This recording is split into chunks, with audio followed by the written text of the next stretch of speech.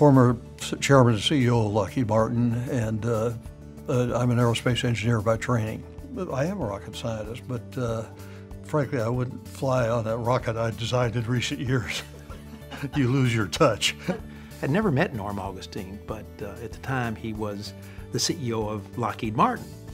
And he offered to host a lunch for me where he invited business and community leaders from all over the region to give me a chance to talk about my vision for the university. And it just had an enormously positive effect on my startup as a president. And I've just always marveled at his thoughtfulness in reaching out to somebody he didn't even know, but knew had an important position, to help them in that way. Norm has a unique combination. He's very talented, he's very capable, he's very, very bright, and yet he has a niceness about him, a common touch. He's at home with presidents or prime ministers or with factory workers, and he has this unusual gift to immediately make people feel comfortable and good. Norm is really a rock star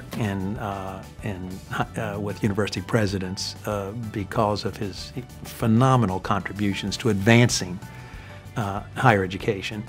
And I'd also say he was the absolutely perfect board member.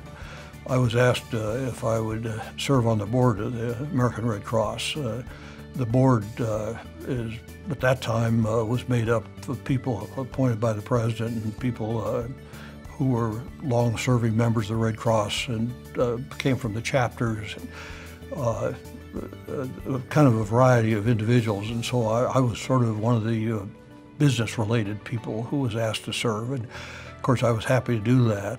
You know, as I think about Norm, I've come to believe that service is in his DNA.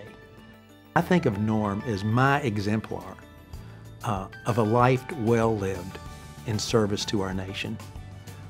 You know, it doesn't matter whether it was in the public sector or the private sector, what he has done to advance the common good is just extraordinary.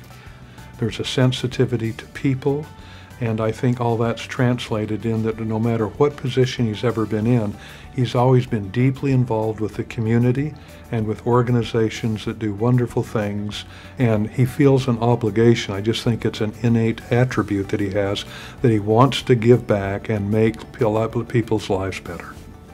The Red Cross is really a timeless organization. It fills a timeless need. It's a different cut of people who are concerned about helping other people, and they're willing to devote their, as Elizabeth Dole always used to say, that all she had to ask people for was their time and their money and their blood. And other than that, it was easy. But I just found it rewarding, so I stayed with it, and I was asked to stay. How do you say no to the Red Cross?